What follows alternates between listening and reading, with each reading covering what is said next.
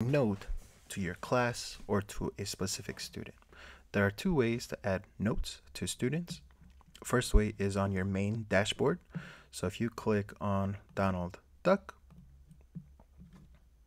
and you want to give Donald Duck a point, we just added a point to Donald Duck. But also, if you notice right here underneath messages and Dojo Islands, you have a little section that says add note.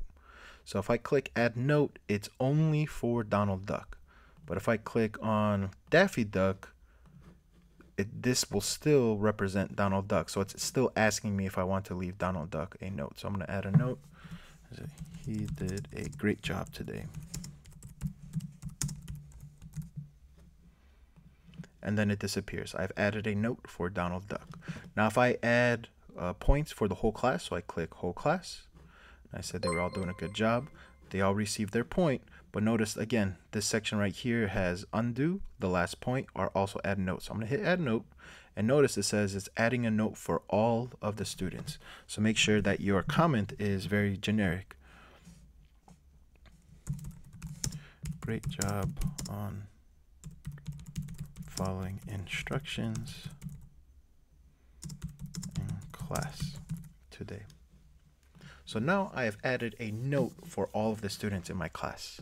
This was the first way to add a note. The second way to add a note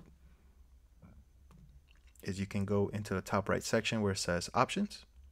You want to click on view reports. And here you can click on a specific student. So we'll go to Bradley Pitt. And we can add Bradley had an awesome day today.